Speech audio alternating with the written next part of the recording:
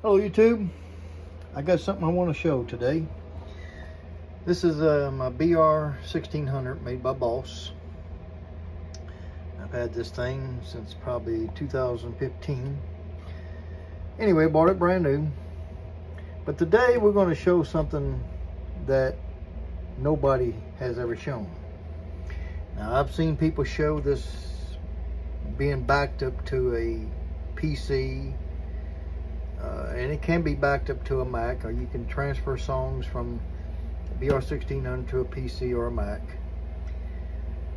But I'm going to show today, right now I got a USB cable plugged in here. And we got it plugged in over here into this little hub. And what we got here is an iPad, which I do have connected to a monitor. I'm going to show today how you can actually back up or export a song out to the iPad. So let's go into Utility. We're going to Utility. We're going to go to Song. We're going to go to Select. And we're going to take this one right here. It's called Swinging Doors. It's a gospel song. And we'll go.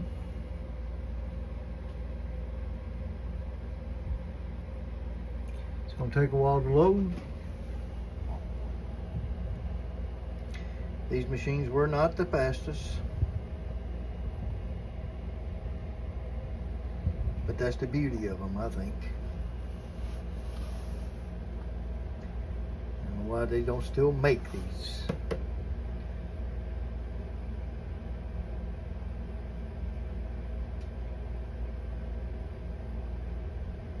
All right, we're in. Now, I have this right now. I could play it from here, but I would have to switch. See, I have these Roland DS90s, and to play it back, I would have to go in the back of these DS90s, because right now they're being played back by the analog, which is my Vote. This interface here, and but I've got a digital out going to these monitors, but to play it back from this machine, I would have to go in the back of the monitor, switch it to the digital side.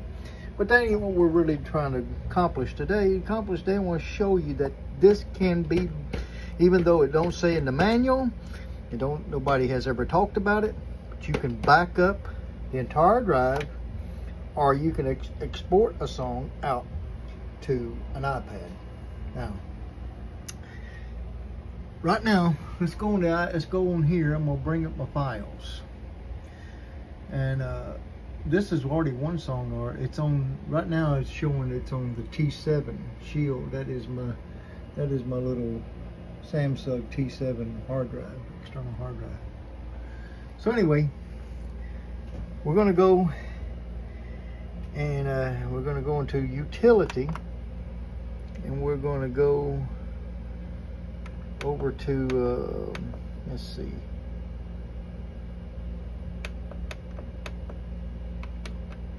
USB, and we're going to go to Export. Now you can back up. If you hit the backup, you'll be able to back up the entire drive. And if you wanted to recover from the drive, you can recover your songs. You can import songs also too, import WAV files. But right now we're going to export. And we're going to export that song, Swinging Doors. We're going to hit the export. Now on here I have, it's this way this song is set up. It's 2 tracks and a vocal track. But I have it mixed down to 9 and 10, and right here on here that's 9 and 10, and that's the bounce. This is the master. So we're going to do the master and select all, which is already there. We're just going to hit go, and no, we're not going to save current, and reloading.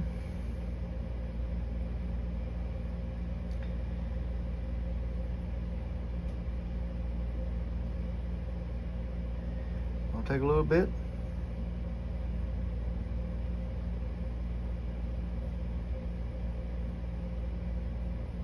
Sorry about the air conditioning if you hear it.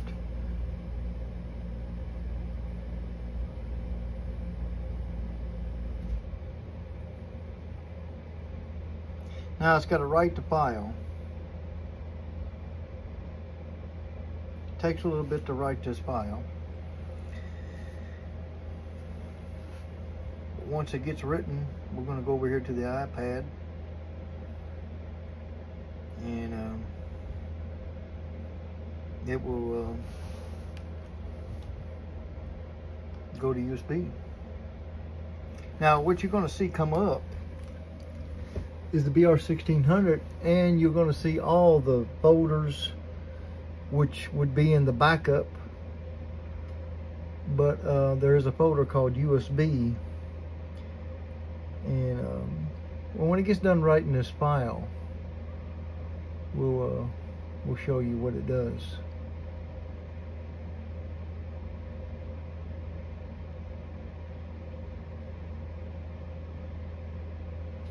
Takes a little while to write the file.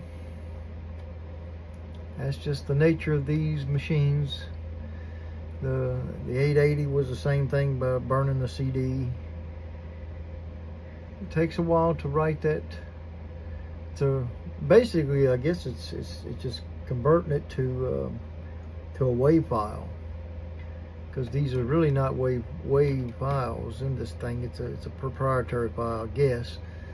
But it's converting it over to a WAV file that a computer can see, or an AIF file that Mac can see, which is probably is AIF. I don't know exactly.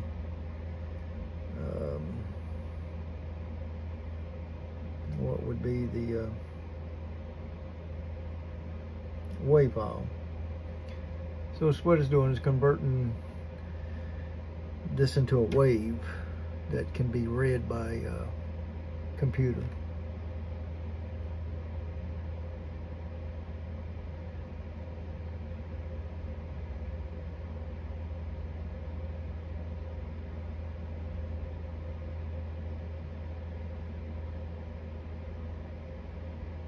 Okay, now over here, watch on the iPad.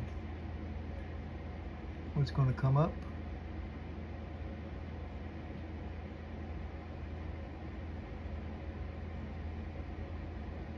There it is, BR-1600. Now, if we go right there, click on the BR-1600, there's all the folders with all the songs. Now, if you go into one of these here, you're not going to understand what's there. It's just this is just what the BR-1600 contains of with the one song. It's all a bunch of settings and whatever. Now, what happened there, I don't know. There we go. Let's get back to here. Let's go down here to USB. This is where it's at. And there is the WAV file. And if I was to play it from here,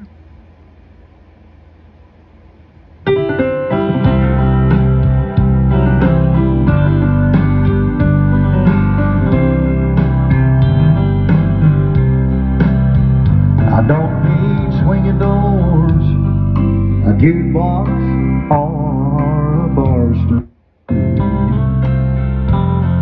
Anyway, we're going to stop that. And what I'm going to do now is go over here to the done.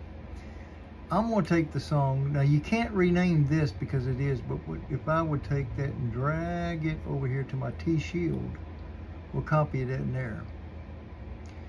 And then I can see it's going to copy that file over to there. Because if I do anything with it, it's going to mess this up. Because it's on the USB. You don't want to do any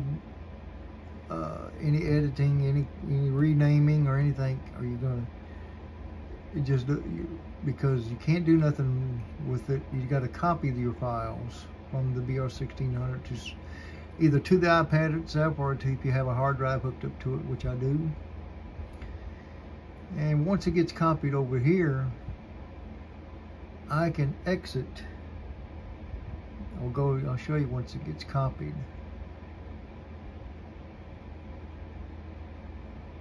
All right, there's the song copied. Now if I go back over here now, and I'm going to hit, now what I'm going to do, I'm going to hit exit, and you'll see it go away.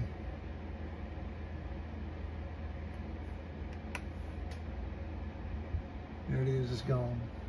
Now it's disconnected from the iPad. So now I can actually go here on this here, and we can, let's see here.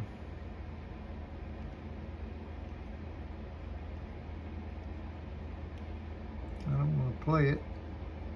I want to rename it.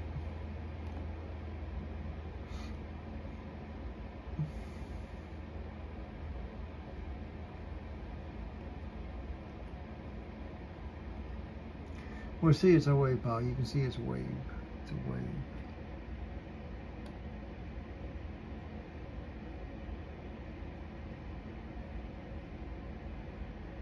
There we go. I can rename it. I got to figure out how. I thought it would come up rename, but it don't. Anyway, I can rename the file. And I'll have to figure that out, how to do that. I did it on this one song. This Come On In was on there, and I renamed it. So I don't know why I can't rename it. Maybe it's because it's on the external drive. I don't know. Maybe I have to put it on the iPad itself and then rename it. But anyway, that's how you would back up the BR-1600 to an iPad. So thanks for watching.